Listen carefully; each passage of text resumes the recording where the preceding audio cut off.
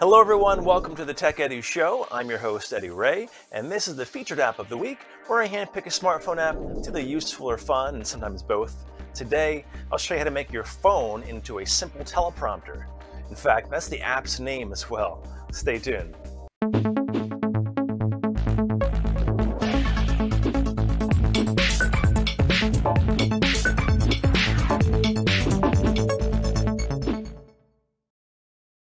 Okay, so here we go. The app is called Simple Teleprompter in Google Play. There are quite a number of these apps in the Google Play Store, but I like this one the best. It's very simple to use, hence the name. After you install, click on Open. As you can see here, I have a few files already loaded up, but you can create new document. Now you can import text from like a Word document or a text file that's on your phone. You can also, of course, just cut and paste text as well directly into the app, which is very handy. That's what I usually do. So we'd like to import text from a document. I usually click No, and then I can just enter the title here, test. Then of course I would just cut and paste the text here where it says paste your text. I have a few here. I've been using this for my gaming YouTube channel for some of the little mini game news broadcasts that we do. It's very helpful and handy. So there's a few little test documents in here. Click on one of these. So here's the pasted text for that script. What's cool about this, if you use it on your cell phone, of course, you can hold it vertically or horizontally, obviously. Then, of course, if you use the camera as well on your phone to also record, they cannot tell that you're actually reading something because you're looking at the screen and the camera is, of course, right here on your phone, not too far away. Sometimes I use my webcam for the camera, and then I have my phone either mounted below or above on another tripod.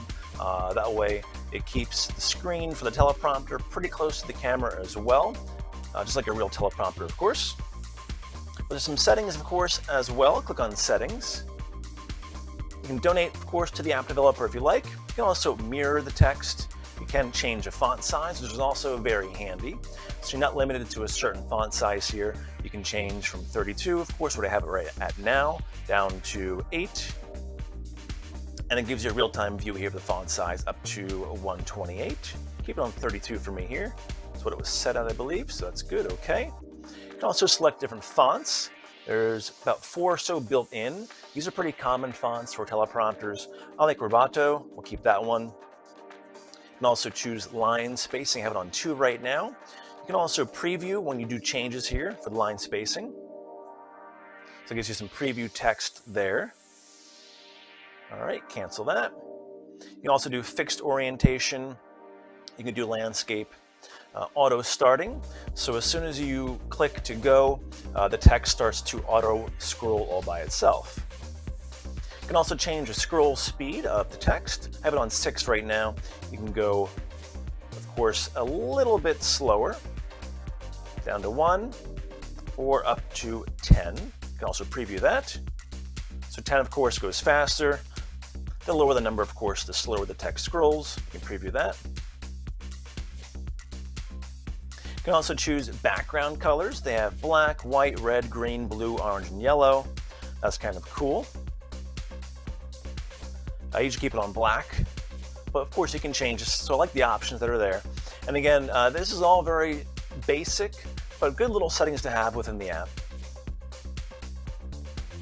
And once you're ready to go, you click Save and Start. Of course, I chose yellow here for the test today. And it starts auto scrolling for your teleprompter. And again, you can also hold it landscape way if you want to as well, depending on how you're having it set up for your own content creation and the way you're recording your presentation. Of course, when you save and start, it counts down 3, 2, 1, and it starts going. You can also tap to stop the scrolling if you want to, tap it again to start, and you're good to go. So pretty cool functionality here, really easy to use.